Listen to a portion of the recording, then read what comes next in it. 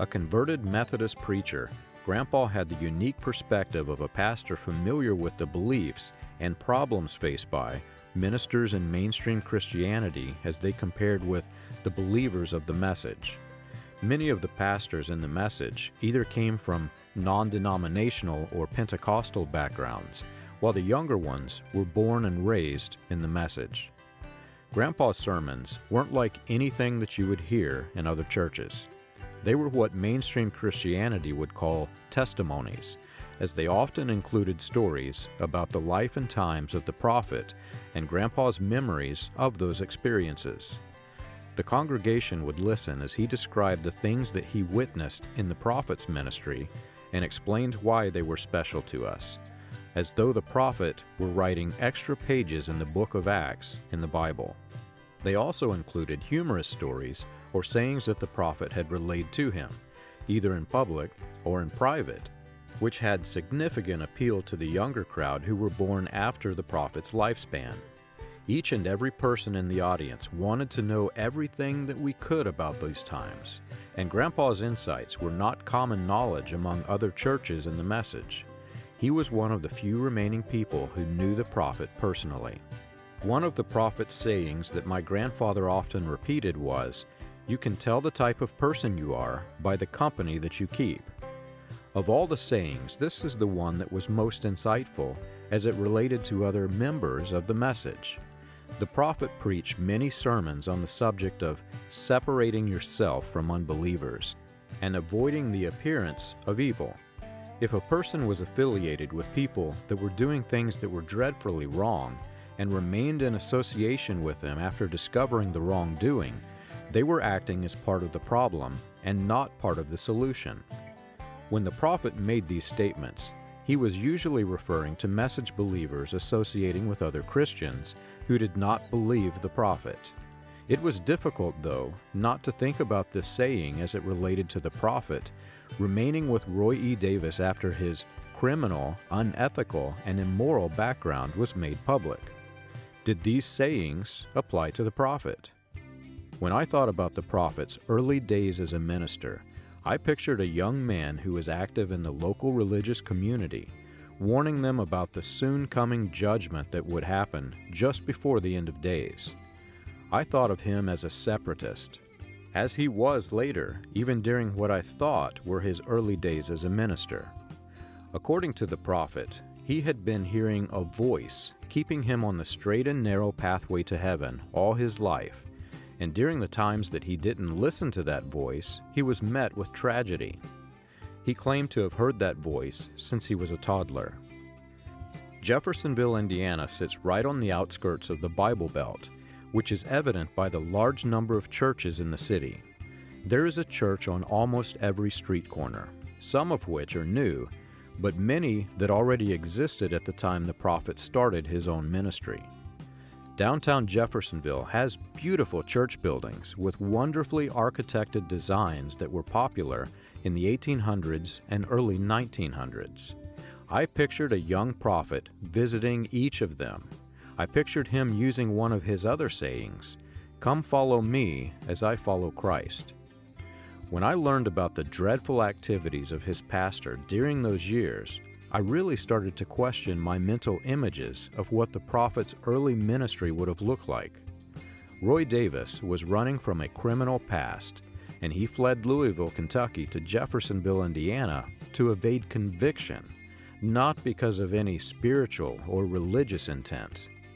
I became even more curious as to why the prophet stayed with him, not just during that time, but also for decades to come. As I collected articles about Roy Davis, I started putting them in chronological order to form a timeline. By linking the events by time, it became much easier to watch the story unfold. I knew from a few articles that I'd collected so far that Davis was not a reputable person by any standards. Reading them in order chronologically, however, it made me realize that the evil I had sensed was far bigger than one person.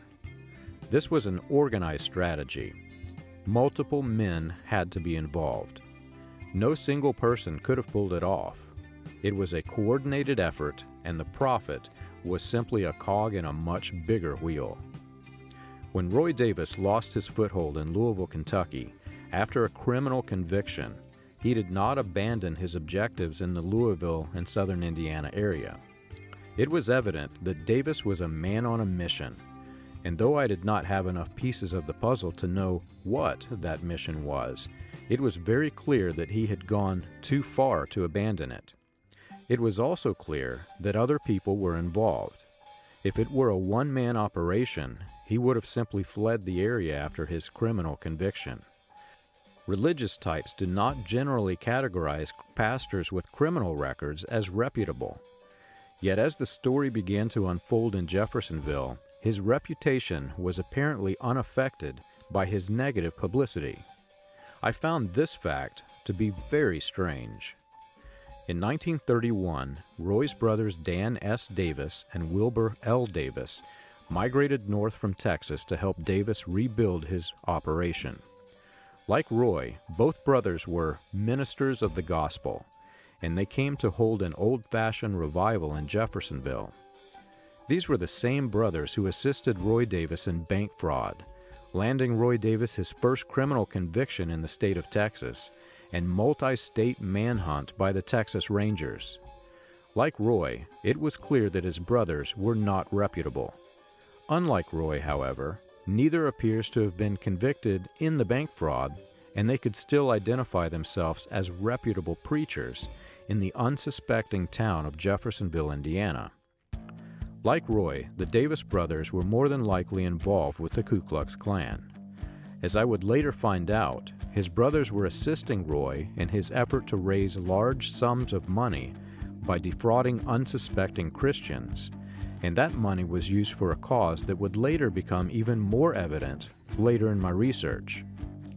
Regardless of their intent, his brothers' participation in the revival, combined with Roy Davis's secret meetings to recruit, was a successful combination. They were successful in helping their brother Roy back on track, even if their methods were less than honorable.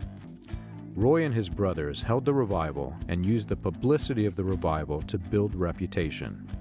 He and his brothers convinced the news media that Roy was successful in organizing congregations in the South, failing to mention that his doing so was through the use of an alias, or that some of those congregations ran him out of town. His brother, Dan Davis, relocated his family from El Paso, Texas to assist in Roy's mission. Oddly, Dan did not join Roy's church. Both Davis brothers had competing Pentecostal churches in Jeffersonville. At first, I found this to be very strange.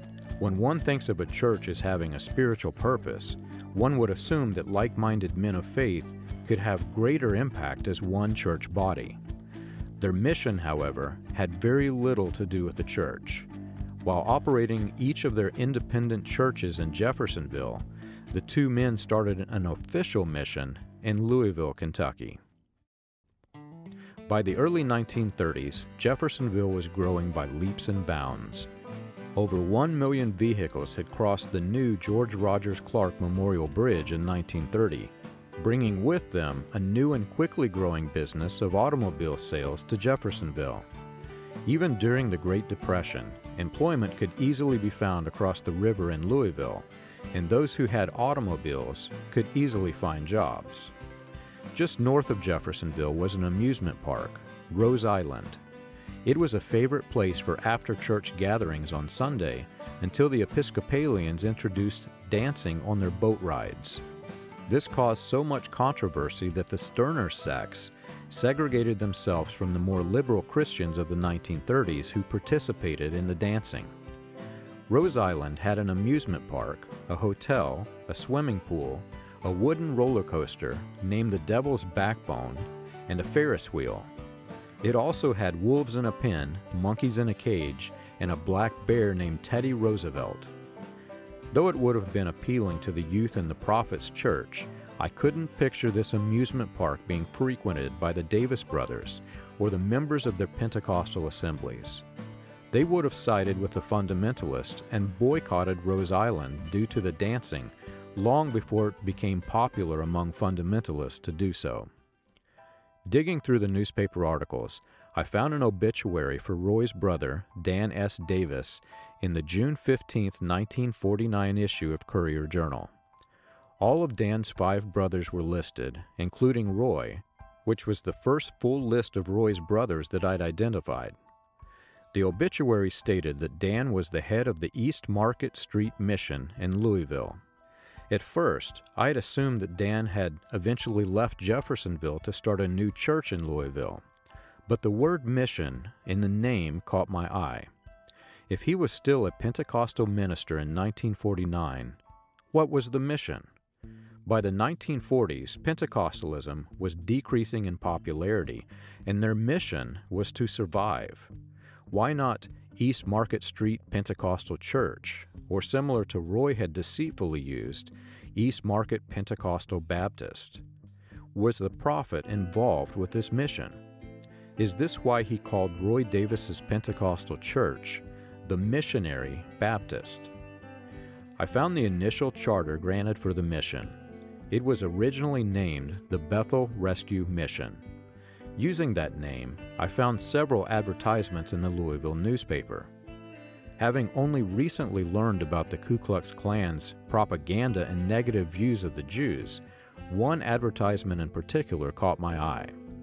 Reverend Dan Davis preached a sermon entitled, "The Jews' Covenant with the Antichrist." This title sounded so familiar to what I could imagine the prophet preaching, which he more than likely had learned from Roy Davis. The prophet taught that the gospel of Jesus Christ was not for the Jews, a doctrine that most Christians, including the biblical apostle Paul, would have strongly disagreed with.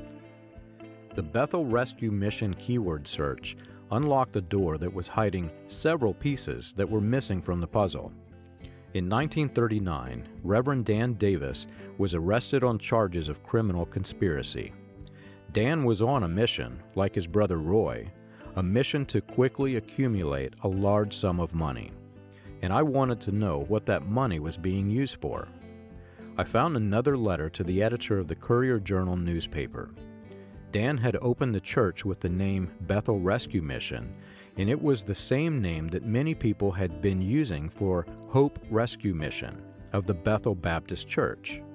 He and Roy could ask unsuspecting donors to contribute to the Bethel Rescue Mission, and they would mistakenly assume that their money would be managed by trustees of the Bethel Baptist Church.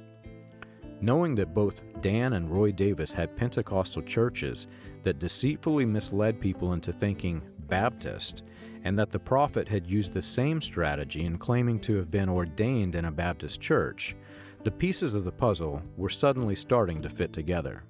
What I didn't understand is why they did not simply join the Baptist convention. Their motives and intent were clearly non-religious. One might even consider to be anti-religious. Studying the Baptist convention, however, it became evident that the systems of checks and balances used in the mainstream churches would have hindered Roy, Dan, and the prophet on their mission. Mainstream churches require accountability, and if one elder noticed another elder hoarding large sums of money, defrauding members, and violating both the law and the Christian codes of conduct, the offending party would be forced to step down. In many Pentecostal assemblies, however, pastors are accountable only to themselves. There is no official system of accountability established in these types of independent churches.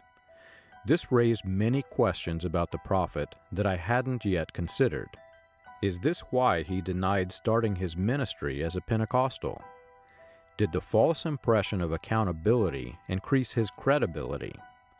In his life stories, the prophet always presented himself as a Baptist minister whose traumatic life experience in 1937 led him to Pentecostalism. I found other articles in other states with similar arrests for Dan Davis, and it was apparent that the Bethel Rescue Mission was the base for operations. Reverend Dan Davis and women assisting him were soliciting funds throughout the state of Kentucky. In one instance, Dan used the name Bethel Rescue Mission Milk Fund, which I found to be comical. Other articles about Dan were very interesting. I found Dan Davis was also arrested in Newcastle, Kentucky, after which he sued Major W.O. Ulrey. Somehow, Dan managed to convince Magistrate Tom Young to obtain 2 warrants for arrest. According to Dan Davis, Ulrey was interfering in the operation of the mission. Dan even had attorney C.R. Turner arrested, claiming intimidation. The circuit judge Thomas Ballantine called the evidence against Ulrey revolting. Charges against the Major Ulrey were immediately dropped. The judge said that he believed Dan Davis did not have clean hands. Shockingly, solicitors were paid 50% to collect money for the mission. There was one aspect missing from all the articles that I had found: Roy Davis. It was evident that Dan had moved from Texas to assist Roy in his mission, and I'd assumed that the mission started in Louisville would have been exploited to fund Roy's unknown purpose. Suddenly, I stumbled onto an article describing an accusation of Roy Davis for similar charges in his connection to the mission in 1930. Roy was, in fact, part of Dan Davis's mission. Dan was raising money, and Roy was using it.